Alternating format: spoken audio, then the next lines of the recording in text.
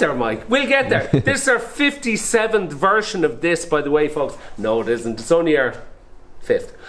So anyways, the 3rd video we're doing today about the JPX921. I keep saying 919. The JPX921 family. Okay? And this time we're down. We've done the Pros. We've done the Hot Metal. The Hot Metal Pro. And now we're into the Forged and the Tour.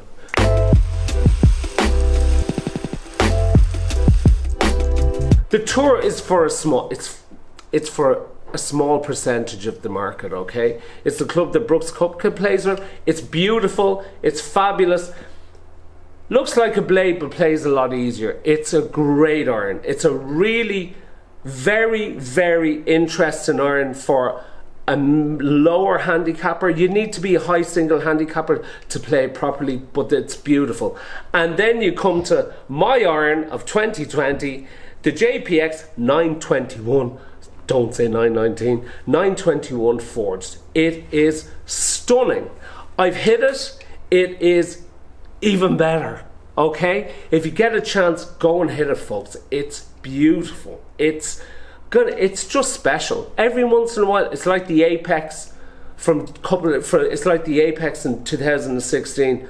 It's special. It's like the Epic Forged. It's like every once in a while people come out with a club that just makes a difference. This is the one from Mizuno for probably the last, as long as I've been dealing with Mizuno, as long as we've had the shop for the last 7 years, it's absolutely glorious. And on top of that, they have an array of new shafts that you can choose from. They've got the new Nippon Neo shaft, they've got new steel fiber shafts, they've got the recoils, which is an amazing graphite shaft.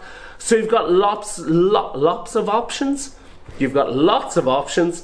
They work really well. You can mix and match them together. You can get your wedges with this. You can go up to an 8 iron or a 7 iron with the Tour, and then switch over for the longer irons with the JPX 921 Forged instead of 919. They work really well. It's a beautiful setup. It's a lovely family. A handsome family from Mizuno. Well done.